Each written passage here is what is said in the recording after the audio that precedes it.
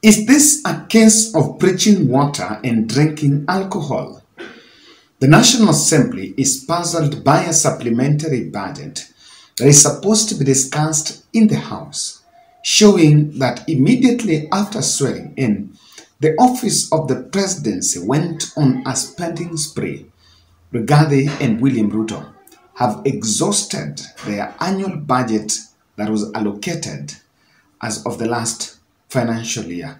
In this analysis, I want us to find out what exactly could have caused that overspending and the interpretation of that as far as projection of economy is dilapidated is normally done by the administration. Ladies and gentlemen, welcome to the Bold Analysis. Kindly subscribe to our channel, click the notification bell and like our video. I want to say thank you very much for those who support us, but I want you to listen to this here first. And we want to say, Reverend Joyce, you have described the situation in this country appropriately. But there is tomorrow. And we want to tell our detractors, we cannot clean the mess, the economic mismanagement of 5 years in 30 days. What we are doing right now is cleaning their mess. Mzee anaitwa Mtaani alipata KCC imekwisha, imefilisika, akafanya kazi, akaweka bidii na ikasimama vile iko leo. Mimi na wewe na wale watu wako chini yetu, vile huyu Mtaani alikuta KCC imefilisika, ndio sisi tumepata Kenya imefilisika na imekwisha. Na vile huyu Mtaani alifanya new KCC, William Ruto na Rigathi Gachagua, tukifuata huyu mzee tutafufua Kenya na Kenya itasimama. And I want to say, for the avoidance of doubt, Treasury is saying that Office of the President and Deputy have exhausted their annual budget 4 months before the end of the financial year. And according to what is in the documents, is that they have overshot their budget by 470 million Kenyan shillings. So this is what happened. President William Ruto was allocated, or rather the Office of the Presidency was allocated 4.3 billion by the last administration. And however, that budget has been doubled, and since getting in office, they have gobbled 8.85 billion shillings. Now, that has doubled what the Treasury allocated them. So what's happening is this, that in the supplementary budget, the budget that was set, the budget that was given out, you're not allowed to spend money from the exchequer.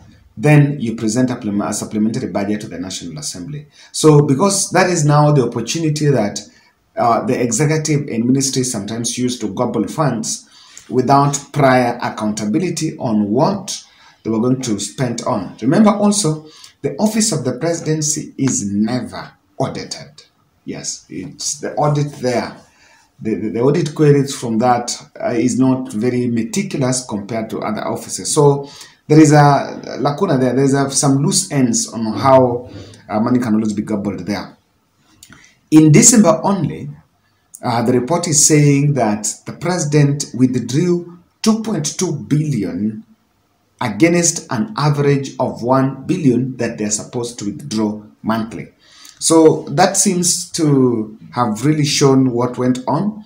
Also, they're now asking, the offices of Ruto and Gachagua are asking for additional 5.1 billion in the supplementary budget they're yet to present, that is going to be presented in the National Assembly. Now, what is shocking here is that both President Ruto and Rigathi Gachagua made a statement that they've put austerity measures to cut budget by 300 billion to minimize borrowing, so that to minimize the issue of borrowing to fund the other, or rather to fund the recurrent expenditure. While they have also been so specific Ruto-Rigathi, saying that they found empty coffers. What do you think went wrong? Because you found empty coffers, but your spending spree starting from you. Because I once said that if you want to do these austerity measures, it should start from the big boys so that it will cascade down. Otherwise, when the media is carrying these stories and people in government are looking at it, then you will lack the moral authority to call the shot on ministries and other offices to do austerity measures. If in your office also, if just in your office you've gobbled thrice what is allocated to you. So it's a very tight, it's a very delicate situation to be. And I need to say, remember, the president said that he's not one of the presidents that will continue, or rather will sink Kenyan economy with borrowing. We will have to relook at some of the interventions. I have seen reports that we have slowed down on trips abroad and many of the other things, and made sure that we are removing the fat from our budget. I promise you, because I will not be the president that will continue the journey of taking our country into debt. It's going to be a difficult choice, but I don't see an option. We just have to make those choices. So people are asking, where is the money and what went wrong? I want to tell you three activities that gobbled up funds from the two officers. The first one of it was, we had a very wrong priority on State House facelifting. You know, when we got over, we created narratives that, I don't know, sasa sijui kulikuwa tunaweza pombe, sijui tunataka kufanya nini, tunataka kubadilisha sijui viti, sijui Uhuru alikalia viti, status compound, it was lami, sasa tunataka sijui badilisha kuwe kabro, hamtoni nadusha tena kwa lami. We had some very unnecessary spending, and I can tell you, while it was really projected, or rather said as if we want to facelift by buying new chairs, new computers, new what. But those are just opportunities to get tenders, and money is gobbled. So we started first. We said there is no money, but we spent billions to change maviti, change nini, change ile. And that might have gobbled the funds. But even far from it, I look at the president might have spent the shilling on politics. And this politics is too. These church political rallies that are disguised church sessions, interdenominational sessions that are disguised as political rallies. Are disguised as press but are political rallies. So we spend money, we pay those bishops daily allowances. I don't know that they're bishops. We pay those our political friends, the allowances.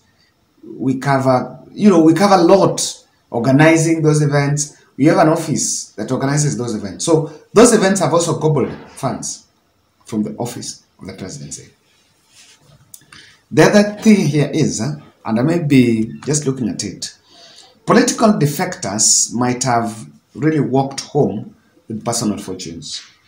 The very moment, because that has also been going on, we cannot rub off that, those political defections, that money was also used to manage politics and could be personal fortunes, some people getting millions from there. The other challenge that I also saw, I think G20 summit in Egypt, we've been actually churning out bloated foreign missions. I'm even wondering, in this 20th century age, why should a PS carry himself with many CEO, many PAs and advanced team? Kama PS we are in a digital age where kila mtu anaweza jichukulia notes zake. In Tanzania they don't go out with the PAs, only president and deputy. The rest wewe mwenyewe unajiandikia, and if you go, you go with one. So here is a situation where we were going to Egypt, ni kama hiyo hata summit ni kama ilikuwa yetu. We went there with we were overrepresented there. In amongst the African countries, Kenya was the most represented there. And that precedence we've set, people have taken an opportunity that it's our time to eat. So Kiskia, president is going to Ethiopia. It's a mission to now get least representatives from the National Assembly, I don't know, from the office of the president, from the family, from the church. You know, we've got a lot. Our foreign missions have been bloated, and it's because we also want to please our political teams or the people that campaign for us. Even if you can't find a job here, you can find an opportunity to fly with the president and get yourself some very good allowances from the exchequer. That's how life goes on. We know people who, I saw Manyara saying the other day, that there are some people that are building their houses and their homes by just these foreign trips. Akienda moja kirudi, ameka foundation. Ingine kirudi amenunua mabati na kulipa fundi. And that has been going on. Then because of that, then it is high time that we look at it this way. The economic crisis that is being projected could be a cover-up. We are not in that crisis. And the crisis in terms of we've found the treasury dry, atapanya hawana kitu ya kukula, those statements are just emotional, trying to play the emotional intelligence of Kenyans to make sure that you create fireworks that we can't blame you. You know, we've always, and one thing I've realized here is the KK administration have mastered the art of creating a huge crisis so that they give it a simplistic solution. Very good one here is universities are struggling with pending bills. And this did not start today. I graduated in Masai Mara University in 2017. By that 2017, I remember I had to go and retake some classes, some units, because a lecturer who was a part-time lecturer was never paid, and so he never brought the results. That happened. If you talk to university students, the culture of missing marks has been there because some lecturers are not paid. So it started way back. But then all of a sudden, we've made it look like the pending bill started yesterday. And from nowhere, you want to hike the university fees to almost 52,000. You know, the problems have been here. The same way we are struggling with the foreign debts, we also struggling with the local debts here. So we have to find a solution. We have delayed paying counties for 4 months so that we'll start telling them that, look here, we don't have the money you want. Even if you want to remove our trousers and wipers, do that. Then the second thing is this. The administration hunting for supermajority in parliament to control parliament is because of insecurity. There are a lot of things that are going on, and I normally say those who cross over, those who are supposed to be in opposition and supposed to play oversight roles and are crossing over to the government are doing a disservice to Kenyans. You're doing a disservice to citizens because as things go, we have an administration that themselves they are looking for oversight and they need it. If you fell on the minority, you're not to oversight, you're supposed to oversight and you're not, please you're doing it a disservice, because I know National Assembly, both minority and majority are supposed to do oversight, but they don't do it because majority will always, it's a norm, it's a practice all over the world. Majority will always align with the executive. So they will not. What tries to do oversight kidogo is the minority. So also, the blame games with this trend, the blame games on Uhuru Raila handshake will not be potent in the next few months. In the next few months, I don't think it will be moral to come to public and tell us Uhuru and Raila did this and that, and that's why we are here. If anything, we've said we have stabilized the economy. Secondly, Kenyans are also seeing that, in fact, those stories of status spent a lot of billions, there is no difference. You're also spending those billions now. So in the next few months, we should not be told about handshake stories. That's my end.